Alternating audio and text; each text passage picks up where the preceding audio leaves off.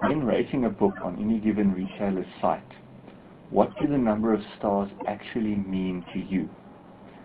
I've been thinking about this for a while lately, and I got into a discussion with someone about it the other day. My favorite book review site at the moment is Goodreads. Goodreads is a community of book lovers. It's completely free to join and participate in, and it doesn't try to sell you anything.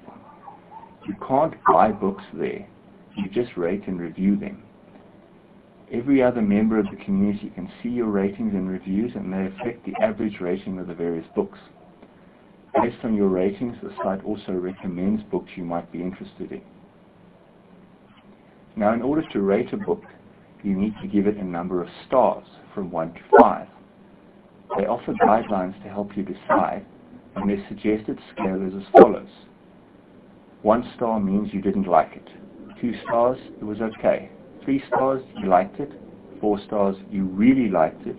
And 5 stars, you think it was amazing. Now, Amazon, who are arguably the biggest book retailer in the world right now, also asks you to rate books that you find there. Their suggested scale, though, is slightly different.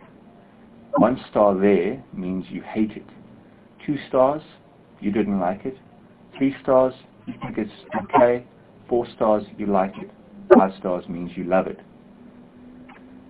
So in my opinion, Amazon's scale assumes that more people who review books aren't going to particularly like them, whereas Goodreads assumes that people are generally likely to pick books to read that they're going to like in the first place. Be that as it may, my short story, A Petition to Magic, currently has an average rating on Goodreads of 3.0 exactly, which I would consider good, and that on average people like it. On Amazon, however, the average is 3.2. That's slightly higher than on Goodreads, so on the face of it, that would be a good thing.